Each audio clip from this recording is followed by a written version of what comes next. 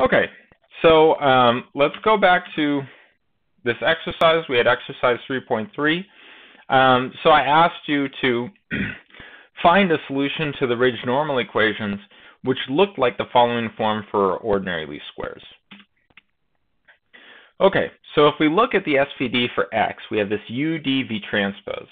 Then if we write x transpose x plus lambda I, we can write this as v times d squared plus lambda I v transpose. And the point is that x transpose x and the identity are both simultaneously diagonalizable. That's some fact about the identity matrix, is that it's simultaneously diagonalizable with every other diagonalizable matrix.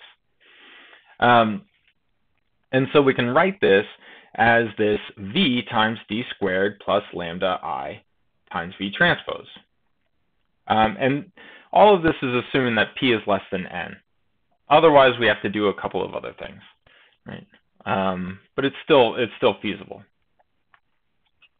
And so the ridge solution can be shown to be the following thing, which is beta hat is equal to v times d squared plus lambda I inverse times d times u transpose y. So I write this as an exercise. This is in a homework if you're taking my class, but you can just verify this on pen and paper yourself, right?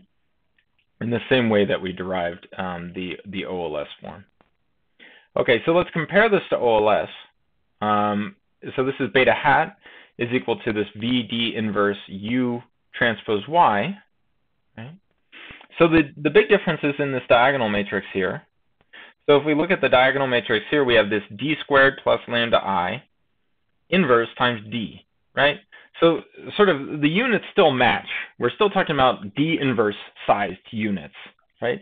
But the big difference is that lambda is augmenting them by you take your square of the diagonal, which is your singular value, plus lambda divided out by this diagonal, and that gives you your new augmented eigenvalues, or singular values, effectively. So that's the way that we can think about it. Right. Okay, so that's ridge regression. Ridge regression, it's going to bias all of your betas towards 0, and it gives you a unique solution to ordinary least squares.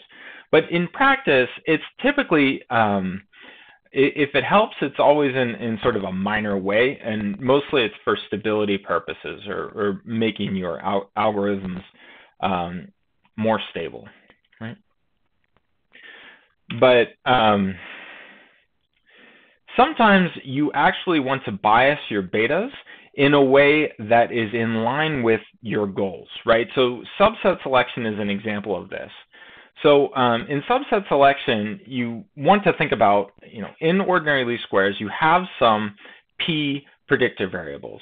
But if you only believe that some of them are actually important, then you might want to actually select a subset of them, a subset of the p predictor variables that will either lead to lower risk or you believe are actually significant and all of the others are not significant, right?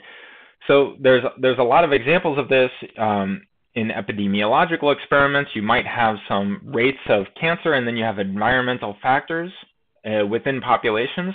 And you might want to discover a subset of those predictor variables, which are the environmental factors or demographic factors that are actually predictive of, say, the rate of lung cancer, for example. So this is a typical example of when you would actually like to do subset selection, not just because you'd like lower risk and to regularize your problem, but because you're actually interested in deriving a subset of predictive variables that actually have some effect. So there are two main motivations: lower risk, but also finding a subset which have a large effect. So we're going to incorporate this into our linear model by imposing a sparsity assumption. So the basic idea is that if we assume that our yi's are equal to that xi transpose beta plus some noise term, epsilon, then we can incorporate sparsity just by saying some of these coefficients for beta are actually 0. And that'll mean that a change in that xi, that component of xi, will not have an impact on the distribution of y because it doesn't change this term, and the epsilon I is independent of x. So that's a model in which imposing this sparsity assumption is really saying that there is some subset of the betas that we're interested in. We're going to define something that's sort of convenient for throughout the rest of this course. The support of beta are the coefficients, the indices of beta that are non-zero, right? So that's the j's such that beta j is non-zero. Now the goal is to find the support of beta, or the beta, such that the support of beta, the size of it is smaller than or equal to s. So like if I told you that there are 5 variables that are important, then you would be searching for betas that have a support which is of size smaller than or equal to 4. Right? Now, subset selection can be introduced as the following combinatorial problem. It's you take some subset of 1 to p, and for each of them you could compute the ordinary least squares objective. Right? Now what you would like to do is find the subset that gives you the smallest OLS objective, which is the smallest minimum, the smallest minimizer of this ordinary least squares. So you could imagine for every single subset, what I do is I run ordinary least squares. So for variables 1, 3, and 7, I run ordinary least squares just on those variables. Then I do it again for 1, 2, and 7. I do it for 1, 2, and 5. And I do this for every subset, right? That's less than or equal to 3, for example. Right? Now the issue is that there are p choose 3 of those, right? And that's why we call this combinatorial, because that's going to scale like p to the third, right? If p exceeds 3 significantly enough. And so that's why this being a combinatorial optimization is generally NP hard, where NP is in this p, right? So I said it was p cubed in that case. It could be if this little s is growing with p, it could be exponential in p. In that sense, the computational hardness of this.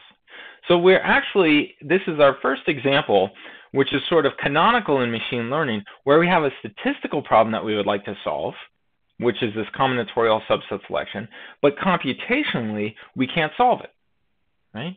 We can't do it in some reasonable amount of time. It's an NP-hard problem. And so we're going to come up with some computationally feasible surrogate for this combinatorial optimization, or we're going to come up with heuristic algorithms that try to solve this problem. So this is a situation, this is our first situation that we've come across where we would like to do one thing as statisticians, but as computer scientists, we can't do it. So we have to do something else. And that's how we're going to get the lasso and greedy algorithms like forward selection and so on, because they're going to be attempting to solve this combinatorial optimization, which is subset selection. Okay, so we can write this in a more succinct way just by defining something that we call the L0 norm. This is not actually, this should be the size of the support of beta, not the support of beta. The L0 norm is the number of elements in the support of beta.